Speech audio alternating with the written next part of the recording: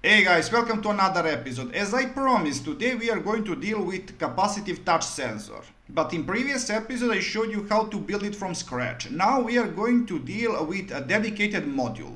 And this in front of you, it's code that we are going to use, and it's very simple. We are dealing with two pins, D8 and D2. I'm using D8 as input and D2 as output. As you can see, D8 is going to read a signal from our module. And at the beginning, I'm going to write low to D2. On D2, I'm going to connect a LED diode with 330 ohms resistor. And then in void loop, we are going to check state on D8.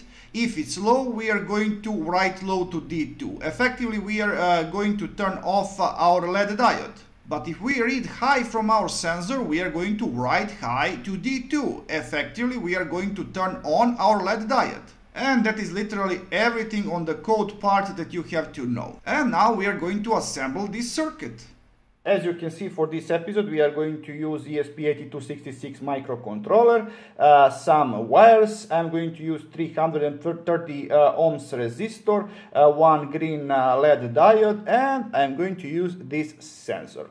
This sensor has 3 pins, first pin is for the ground, second it's for 5 volts, and third one is for the signal. So when we touch this target space, we are going to get high on our signal pin. And now I'm going to connect this sensor to my breadboard. I'm going to connect this LED diode with 330 ohms resistor like this. As I said, we are going to connect this 2-pin D2 on ESP32 microcontroller. Sorry, ESP8266. Here is D2. Now I'm going to connect ground. It's second pin.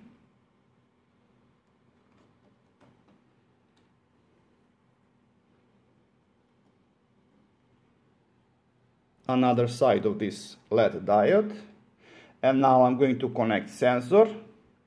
So first it's ground, first pin. I'm going to connect it from the back side. All right. Second pin is for 5 volts, and I'm going to take 5 volts directly from microcontroller. We have some lights.